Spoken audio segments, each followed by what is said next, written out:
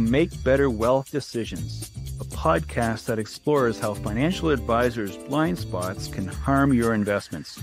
I'm your host, John DeGuy, a portfolio manager with Design Securities in Toronto. In this podcast, we'll provide advice on how you can achieve better outcomes by maximizing investments and minimizing taxes. Let's put our thinking caps on as we consciously decide to get smarter about our money. It's always the things you don't expect.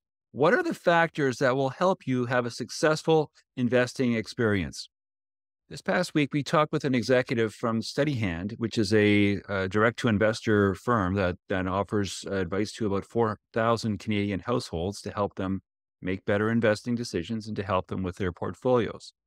One of the things we talked about is how there are things that are factors that are often overlooked that are critically important to help you to reach your investment goals. Most people talk a lot about active or passive, or whether you should be a do-it-yourself investor or working with an advisor. And one of the things that came out was that, in fact, there are other factors that are much more important, but don't always get as much airtime from the media and from other advisors and people who are commentating. So those factors include starting early. If you're listening and you haven't yet started investing, the water's fine. Get in. Jump in the pool. Don't put your toe in. Jump in with both feet. It's about time that you started doing this. The longer you wait, the harder it's going to be. The second thing is the actual savings rate. A lot of people will say, I can only save a couple $100 a month. And if that's all you can save, then that's all you can save. But a lot of other people can save a bit more.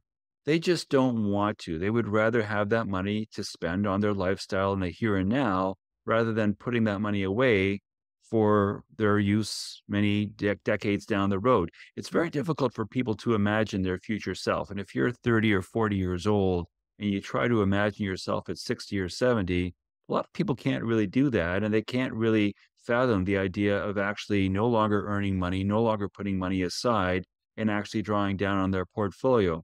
The sooner you get to starting to put money aside, and the more money you put aside, the better off you'll be when the time comes to actually end your career and retire. So I want to talk about 4 actual practical choices you will have when you start to approach your retirement. Let's say you're in your 50s or your 60s, and you come to the realization that if you keep on going the way you've been going, you're not going to reach your goal as you've defined it. So what can you do? Number 1, you can obviously do what we talked about a moment ago. You can save more, which is one of the things that I think are one of the better ways of dealing with the problem. Most people can save more if you really get right down to it. They just don't want to, but they have the capacity, they have the means. They just need to have the gumption to actually breathe in, take a deep breath, and actually realize that what you need to do is to maybe increase your savings rate by 40 or 50%. And instead of saving $200 a month, maybe you can save $300 a month, or whatever the number is.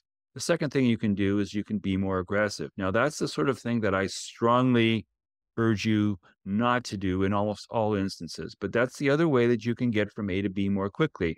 If you have a portfolio that's getting you 4.5%, and you can take more risk, and you can get to a portfolio that gets you 5.25 or 5.3 or 5.4, that additional 75 or 80 basis points of marginal return is the sort of thing that will certainly get you retired a couple years earlier, or will, all else being equal, allow you to stay retired for 2 or 3 years longer.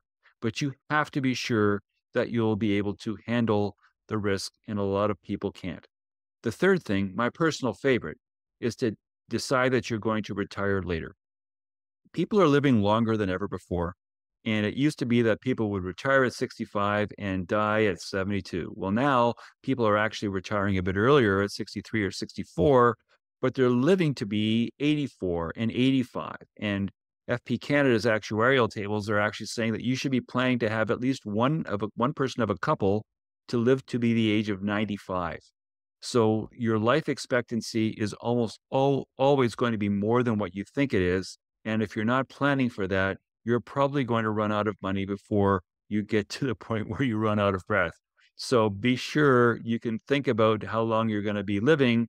And if you're still healthy and you're still enjoying your work, that means that you don't have to retire at 65. If you're healthy and happy and enjoying your work, retire at 68 or at 70, whatever. It does two things. Number one, it allows you to save for an extra 3 years or 5 years or whatever it is, but that's also 3 years or 5 years that you're not drawing down. So it's a double whammy. You are putting money in to your retirement account and you aren't taking money out. So you're getting a double benefit. There's a real leverage that comes from delaying your retirement a few years. If you can't do any of those three things, or you, for whatever reason, don't or choose not to, but you don't save more, you don't take more risk, you don't retire later, you're going to be left with the fourth option, which is you just are going to have to accept a lesser quality of life, a lower lifestyle when the retirement does in fact roll around. So that's going to be what I would say the worst of all the options. It's the one that I do not want anybody to ever have to encounter, but you may be forced into that conclusion as a default if you don't do the other three. So just be mindful that you have it within your power to do what you need to do to get to your retirement in the way you want, but you need to make a conscious decision to make a better wealth decision for yourself now so that you can get to the goal that you want to get to down the road. John DeGooey is a portfolio manager with Design Securities in Toronto. The views expressed in this program are not to be construed as specific advice. It is recommended that you consult a qualified advisor before taking action.